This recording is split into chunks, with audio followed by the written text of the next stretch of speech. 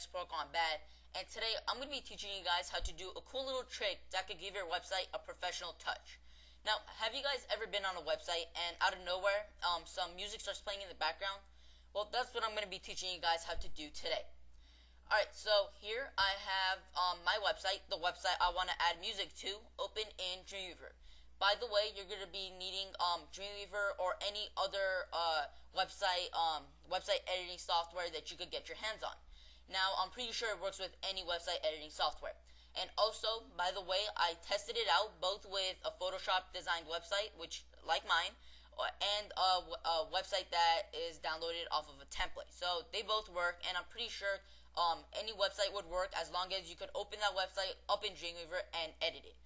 So you're going to be needing some code. So head over to the video description and click on the link that's going to take you to this website, and then just copy this piece of code right here. Next, you want to head back to Dreamweaver and change it to code view. For those of you who don't know what that is, if you look up here next to the title, you're going to see code, split, and design. You want to just click on code view. That's going to show you all the coding for your website. Alright, so you can pretty much paste this code anywhere in this little code view panel or box or whatever. You can pretty much paste it anywhere. But I'm going to paste it right after my title just so I could keep track of where it is. Now, right here, just right after my title, I'm just going to click right there, press enter, and then paste it. After you're done pasting it, if you look at it, it's going to say, you're going to find something that says, put link here for song. And that's basically what it is. You have to put the link there for the song that you want to use. And this link could be anything from the direct link to the song, like this one I have right here, where it only shows the little player. Or it could be a YouTube video, a music video, a video from MySpace, anything like that. It's just going to take any audio from that link and put it on your website. So I'm going to take this link of this song that my friend made for me. So I'm going to copy it and then paste it right there. Make sure to replace the words that it says put link here for song. Make sure to replace those while you're pasting the link.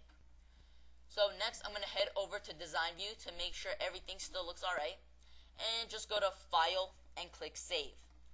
And then I'm going to click on this little globe, or yeah, just the globe, and click preview in Firefox. Either that or you could just press F12 to preview in your default web browser. So let's see if it works out.